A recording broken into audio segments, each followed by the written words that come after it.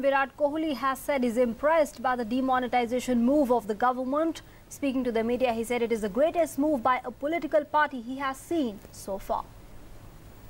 I was actually going to pay my hotel bill in Rajkot, and I was taking out the old money, and I forgot that it's not of any use anymore. So I could have actually signed on it and given it to people. It's that useless now. So yeah, it was. I think for me, it's the greatest move that I've seen, in the history of Indian politics by far, hands down. I've been so impressed by it. It's unbelievable what's happened.